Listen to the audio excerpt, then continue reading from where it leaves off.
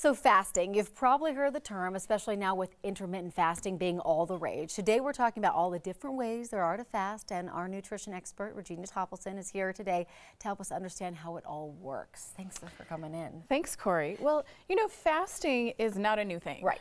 Yeah, it's been done for centuries for religious reasons or spiritual reasons, and even as part of ancient medical systems like Ayurveda and traditional Chinese medicine. And there's different ways to fast when you're talking about like the benefit for the body. Yeah, so fasting is not only just avoidance of food, it's also limiting of food, and there are different ways to do it. So two types of intermittent fasting are either time-restricted eating, where you do it like by your circadian rhythm, and then you really you limit that to certain times of the day. So like let's say from 10 a.m. till 5 p.m., right? So your first meal would be at 10 a.m. and then your last meal would be at 5. You could maybe have something in between, but the hours between 6 and then 10 in the morning again is when you're fasting.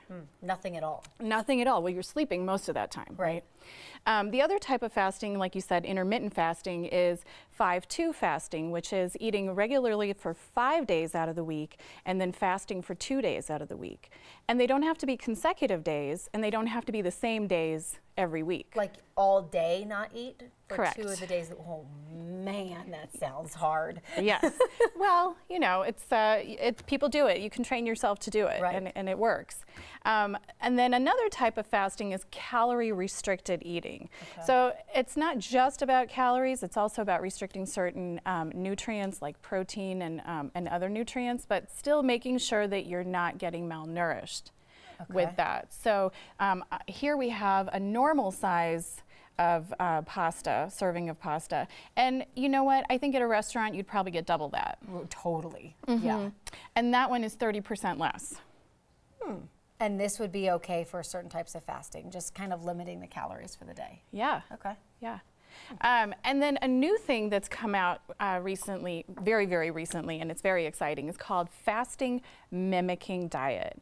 And it was developed over 20 years by a doctor, Dr. Walter Longo at University of Southern California.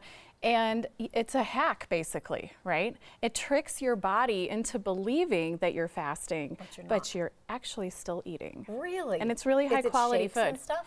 No, it's not shakes. There's soups. There's a couple bars, but there's olives. Really? Yeah, there's kale crackers. I looked at the ingredients, high quality stuff. Are you going to put this information on our website? Absolutely. So that people can know a little bit more about it? And I'm actually doing a 5-day challenge, February 17th through the 21st. Anyone who wants to do it with me, just buy a kit. You know, you go on, I have a special Facebook group available that I'm going to be checking in and helping people through it. They All can of you try it together. Absolutely. So don't give up on those health resolutions just yet. Don't give up on yourself, right? It's February. Keep going. Keep going. That's right.